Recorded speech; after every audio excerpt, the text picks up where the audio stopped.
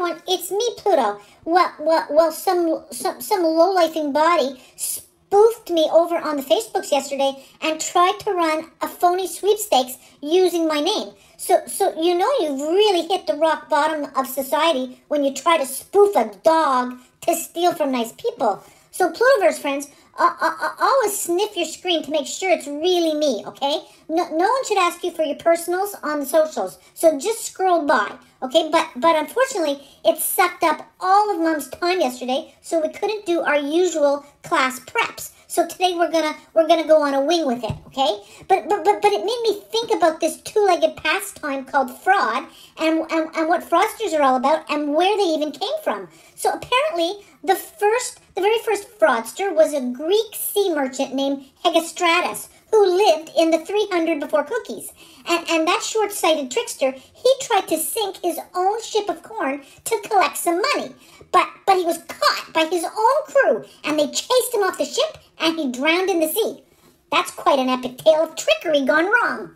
Then if you speed ahead to the 193 after dinosaurs, the Praetorian Guards, who were an elite group of protectors of the Emperor Pertinax, well, those guys, they assassinated their boss, and then they announced the throne would be sold to the highest bidder.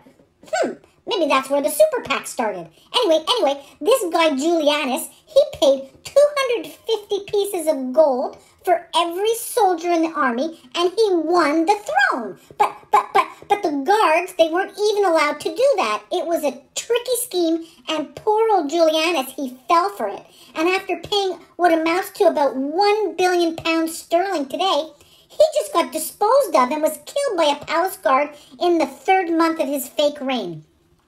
Civil war ensued, and financial fraud was born. Okay, so did you ever wonder about that old adage of buying some swampland in Florida and where that came from? Well, I'm going to tell you. You could blame Gregor MacGregor and his repetitive name. And anyway, in 1821, Gregor MacGregor was a Scottish general who conquered a fake island called Poeas, and he crowned himself the prince. And he went on to become famous for conning investors into throwing their money at him so they could have homes in this lavish paradise that didn't even exist.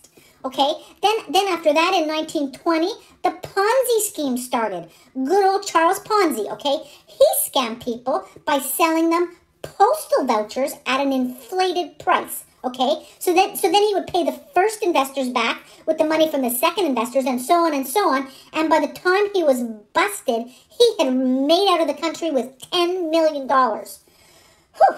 Now the two-legged world, it's fraught with fraudstering. Okay, no one wants to make their money the old-fashioned way by working. They try to trick their way to have some fortune, or even trick their way into getting their kids into a good college. They scam to steal some secrets. They try to sell you fake magic creams to fill your hard-earned facial wrinkles that should just be left to crinkle along on their own.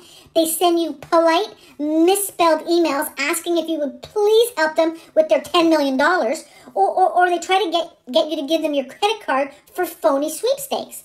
So, two-legged friends, the fraudsters are here to stay. The next time someone calls and asks for your credit card, just say, "Hold on one moment, please," and put that phone down and go and have a snore. Or you could take the phone and hold it over a flushing toilet. But don't give them your informations. Whew, so that's it. That's a bit of a class on fraudstering today. Mom is totally going to rest her nerves now for the rest of the week. Everybody have a fantastic week and stay safe.